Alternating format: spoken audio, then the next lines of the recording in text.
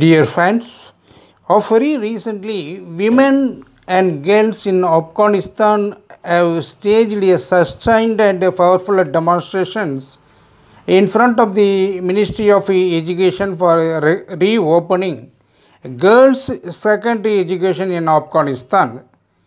The agitators, out and out comprising of women and girls, were dare enough to raise slogans like education is our fundamental right and open the doors of girls' school education, all before the armed Talibans, who are fanatics and fundamentalists to the core, shows their determination and commitment to the cause of women's education and empowerment of women.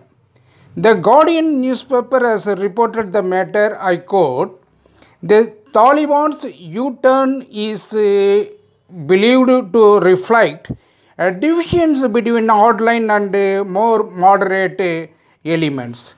In some provinces, particularly in northern Afghanistan, local Taliban have allowed teenage girls to continue education, but others appear to oppose the idea.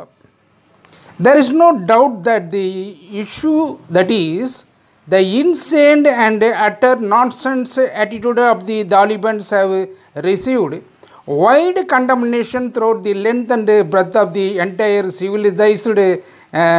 civilized global community.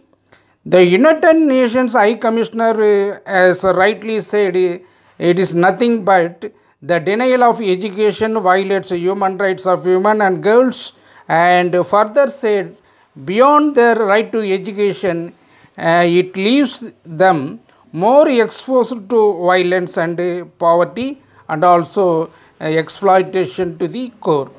The Director General of the UNICEF urged the de facto authorities to honor their commitment to give girls education in that area without any further delay, and she has appealed to the local community leaders to align with the women's and girls education empowerment and empowerment of women in all walks of life. This is the message of this video. Thank you so much.